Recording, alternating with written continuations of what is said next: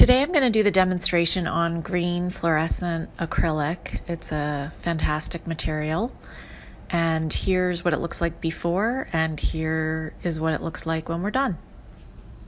This is your standard butane torch. It's a kitchen torch. They run about $30. You can use a smaller torch. You can also use your gas stove if you want, just be careful.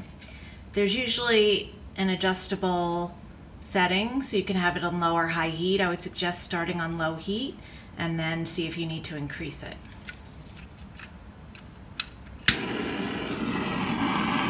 So you're going to work in a circular motion like this until you get the desired effects.